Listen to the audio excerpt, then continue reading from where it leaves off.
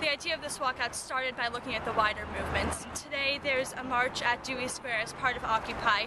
Students around Boston are marching at 12:30 to protest high student debt and cuts to public education, things like that.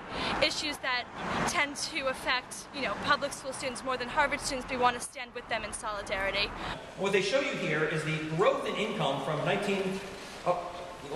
don't we pause and let you go on leave, and then I'll explain this chart. We love Mankiw!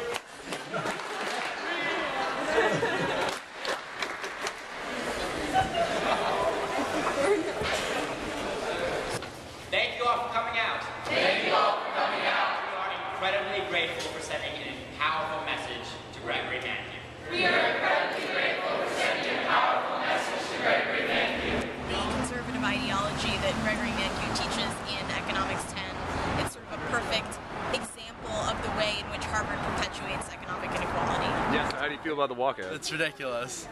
It's an unconstructive way to voice their criticism. Let's go. Let's go.